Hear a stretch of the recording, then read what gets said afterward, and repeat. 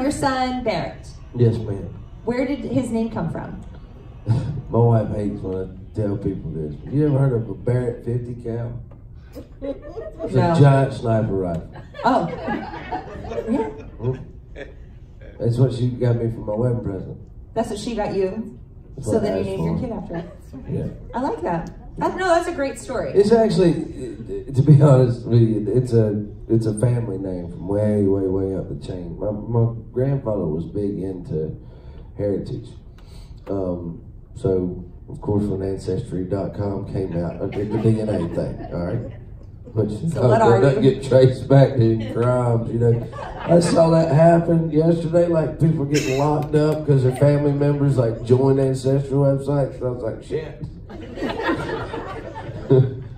I left the scene. I don't know how that one turned out. I reckon we'll find out pretty soon. But no, it was a family name from way back. But yeah, it was. I liked it because my wedding present was a Barrett. I have a shirt on it that's like got the big gun and it's got his name on the top of it. I wear it like every other day. My wife hates it. She's like, you better not tell people that's where the name came from. Deal. Obviously, I don't lie to my wife on Tuesdays.